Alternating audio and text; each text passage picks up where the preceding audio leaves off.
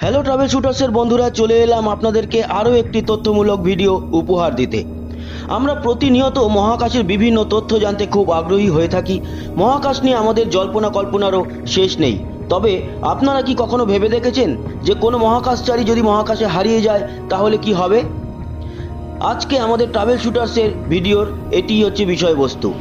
মহাশূন্য নিয়ে প্রতিনিয়ত বহু মহাকাশচারী রিসার্চ করে চলেছে, কিন্তু এরকম বড় এবং অন্ধকার জায়গায় হারিয়ে যাওয়া সামান্য ব্যাপার নয়। এটা এমনি একটা ভাবনা যেটা ভেবে সাধারণ মানুষ ভয় পেয়ে যায়।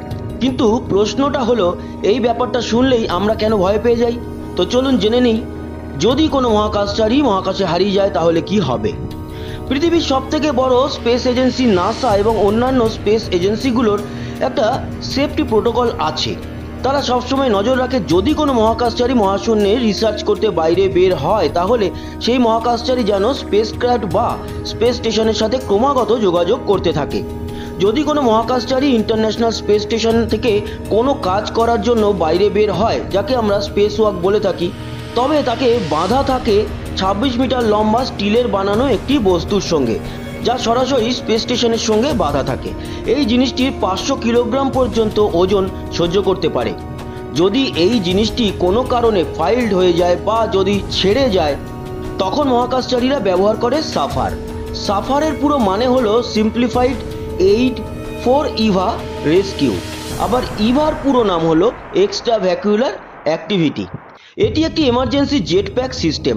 এটা সাধারণত মহাকাশচারীদের মহাশূন্যে কন্ট্রোল করে থাকে। এতে মহাকাশচারী রিল্যাক্সে মহাশূন্যে চলাচল করতে পারে।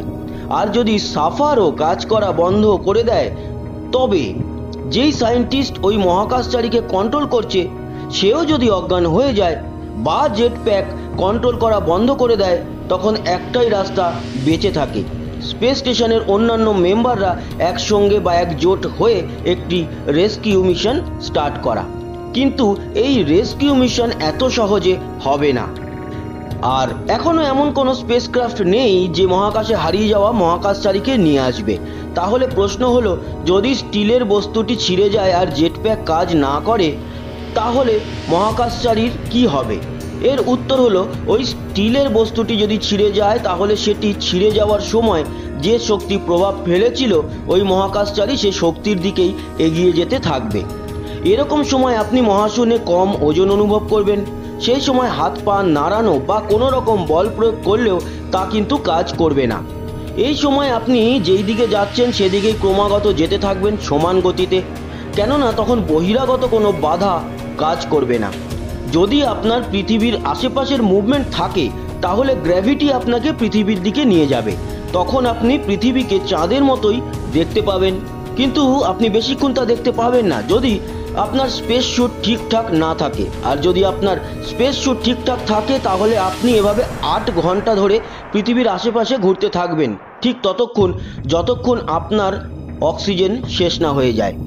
আর যদি কোনো কারণে স্পেস স্যুট ড্যামেজ হয়ে যায়, যখন আপনি স্পেসক্রাফট থেকে বাইরে বেরিয়েছিলেন, তখন আপনার স্পেস ভ্রমণের সময় অনেক কম হয়ে যাবে এবং অক্সিজেন শেষ হয়ে গেলে আউটার স্পেস ড্রেস গজার আপনাকে 15 সেকেন্ডে অজ্ঞান করে দেবে।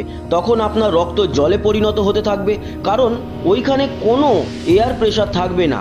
তখন আপনার শরীরের বয়েলিং লিকুইড আপনাকে ফুলিয়ে দেবে নর্মাল শরীরের থেকে 3 গুণ বেশি। আর এসব ঘটে যাবে অল্প কিছু মিনিটের মধ্যেই। আর একটা পসিবিলিটি হতে পারে, যদি আপনি সঠিক ভ্যালোসিটিতেও সঠিক অ্যাঙ্গেলে পৃথিবীর দিকে এগিয়ে আসতে থাকেন, তবুও পৃথিবীতে প্রবেশ করতে পারবেন না, কেননা আপনার নিচের দিকে নেমে আসার স্পিড এতটাই বেশি থাকবে যে আপনি আর্থের অ্যাটমসফিয়ার পার করতে পারবেন না। ওই স্পিডে আপনার শরীর এবং অ্যাটমসফিয়ারের মধ্যে সংঘর্ষ হবে, আর তাতে আপনার শরীরে আগুন ধরে যাবে, ঠিক যে কারণে উল্কাপিণ্ড জ্বলতে জ্বলতে পৃথিবীর দিকে ছুটে আসে। ঠিক এরকমই একটি দুর্ঘটনা ঘটেছিল 1967 সালে। একটি সোভিয়েত স্পেসক্রাফট ঠিকমতো ল্যান্ডিং করতে না পারায় জ্বলতে জ্বলতে নিচে পড়ে ধ্বংস হয়ে যায়। তাহলে বুঝতেই পারছেন যে যদি কোনো মহাকাশচারী মহাকাশে হারিয়ে যায়, তাহলে তার সঙ্গে ঠিক এমনটাই হবে। কিন্তু আজও কোনো মহাকাশচারী মহাশূন্যে হারিয়ে যাননি, কারণ মহাকাশচারীদের সিকিউরিটি অনেক বেশি স্ট্রং।